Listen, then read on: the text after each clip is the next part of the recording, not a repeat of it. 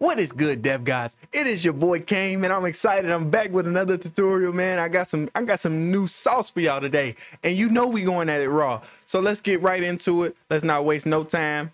Boom. Okay, so as the title says, I'm gonna show you how to get your animations in Blender from Blender to Unreal as fast and as efficiently as possible. All right, that's what we doing today, baby.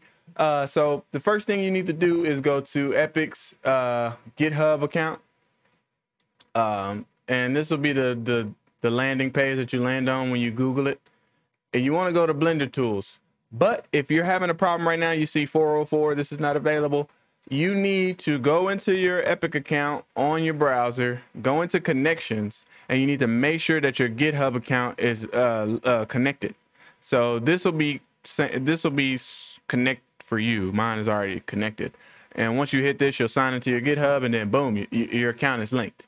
And then you come back here and you refresh this page, and boom, you'll be able to see this. So you want to go here, you want to go to Blender Tools, and please do not make the mistake I made. Don't download this. This is the source code. This is for the advanced users. Us simple folk, we got to scroll down. Come right here to this download hyperlink. You hit this, and it'll take you to this page where it has all the latest and greatest. So you want to get this right here, the UE 1.66. And for good measure, you want to go ahead and get this too. Just get both of the plugins or the add-ons. I keep calling them plugins, man. I'm so used to Unreal. But get both of the add-ons. This one here is so that you could bring in Unreal or other rigs inside of your Blender project, and they'll instantly be converted to a Rigify rig so that you can edit whatever animation you bring. So say you bring in a marketplace animation from Unreal and you want to add a little bit of flair to it, you'll use this plugin or add-on, I'm sorry, to import that rig and convert it to a Rigify rig, edit the animation however you see fit, and then you use the send to Unreal to send it right back to Unreal. It's a beautiful thing. They're doing some crazy shit. I don't know who thought of this, but I love them. All right. So now we want to go into Blender. You know, of course, you want to do the typical install of your plugins. Go to mine is probably in the downloads folder somewhere. We have 1.66. You want to install that, and 1.55. You want to install that. Make sure you got those both installed and activated, of course. Hit the check marks on them and you're good, right? So you'll get this new pipeline joint right up here, and this is for exporting things straight out to Unreal. But first, before I do that, you need to go into an Unreal project, and you need to do a couple of things. You need to come to plugins, go ahead and type in Python, and you need to enable this plugin, and it will say restart the engine, but don't do it yet. All right, don't do it yet. Listen to my voice. Don't do it yet. Next thing you want to do is come editor preferences, type pi, and you want to I'm doing this wrong. You want to come to project settings and type pi. And you want to enable remote execution. Tick this on. All right, tick this on. Don't mess with anything else. Get out of here. Go to your editor preferences. This is what I'm supposed to do now. Go type in CPU, and you want to tick this off. Use less CPU when in background, because we want this Unreal Engine to hog up all the resources so they can process these assets fast, right? So now that you got those going, go ahead and move this to this screen. Let's do this. So I'm actually make this full screen for now so I can show you guys the process here. And I'm gonna show you guys the wrong process. So you see I have a rig, and I have two weapons here that is bound to my rig. But I'm gonna show you a problem that I ran into earlier that I'm going to show you how to fix. And it's not destructive. You can still come back and edit it and do all what you need to do. But so if you haven't already, you need to bake your animations onto your rig. Oh, whoops, we don't want to do that. So me, I have this Rigify control rig. So what I would do is select whatever animation I want to bake, push it down to my NLA editor, and then go back to object mode. I'll select my deform rig, which is the rig that Unreal is going to use. Go to pose mode, make sure I got all the bones selected.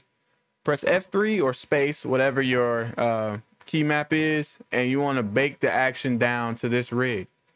And it'll give you a new action. All you do is title it whatever you want the animation to be titled inside of Unreal and push it down to your NLA editor.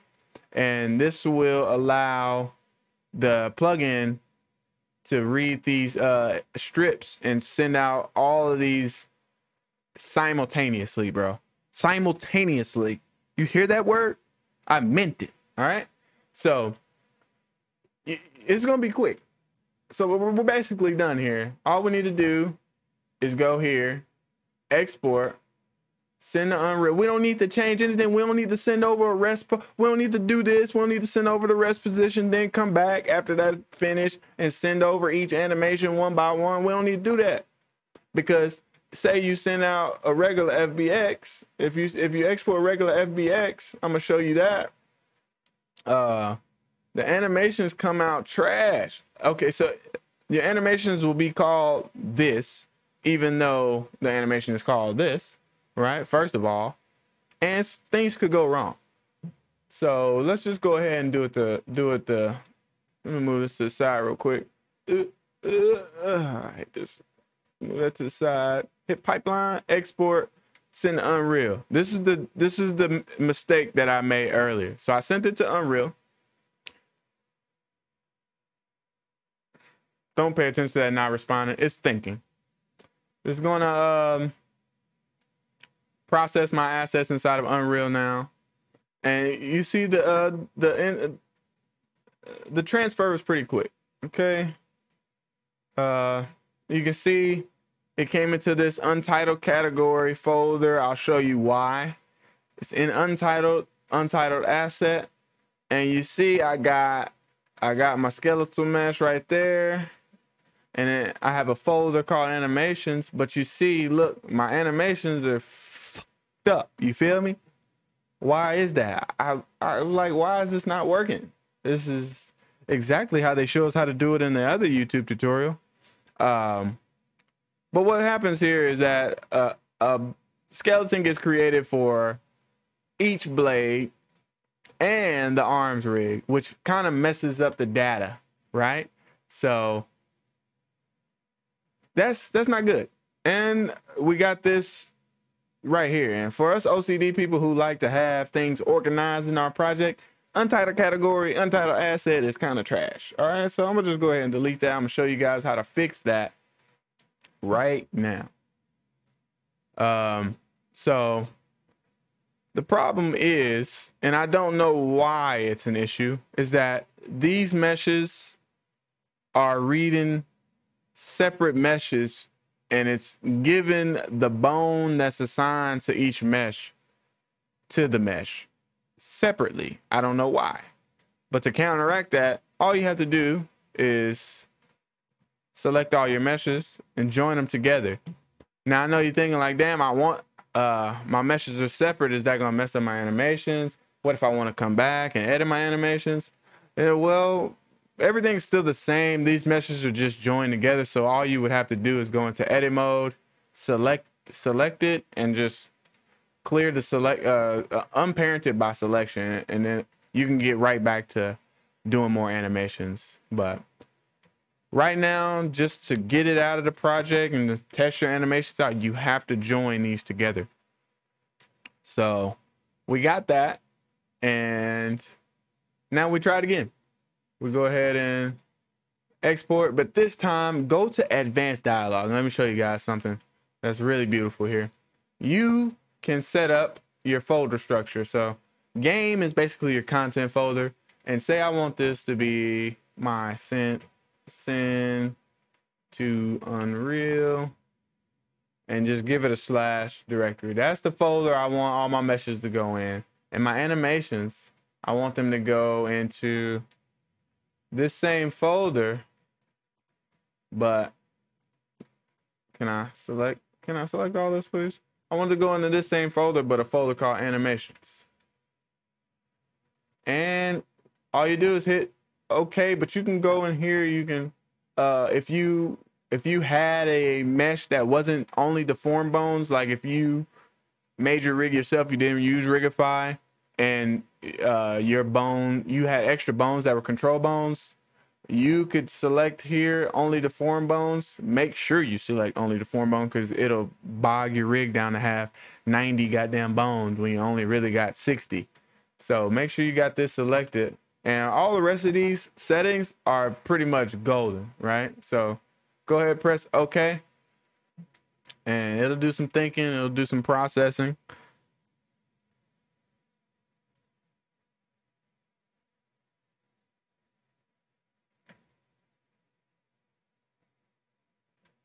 Okay, so if we go back to our Unreal project and enlarge that, you'll see we have a send to Unreal folder. And you'll see our mesh is set up exactly how we want it. If we go here, we got our skeletal mesh. Here, my hierarchy is kind of is flat because I was doing some squash and stretch stuff. My animations, though, all look beautiful. All work. Everything is there. That's my idle. It might not look like much. Zoom in on that. And I can just to make sure everything is up to par. Let me make sure everything's up to par. Okay, you see the scale is correct. If I look at the scale compared to this, the scale is correctamundo. And we got our animations inside of Unreal. Now we can start building up an animation blueprint to start testing out how everything looks and how everything blends together inside the engine. And it's a beautiful thing. It exports everything properly, and it sets up a material for you. So if you had a material, if I had my material for these weapons, it would have exported that as well. Man, I can't explain how good this add-on is, and I can't explain how fast you need to go and download it and start using it in your workflow today. So I think that's all I got, man, other than like and subscribe. And I appreciate you for stopping by, man. Peace.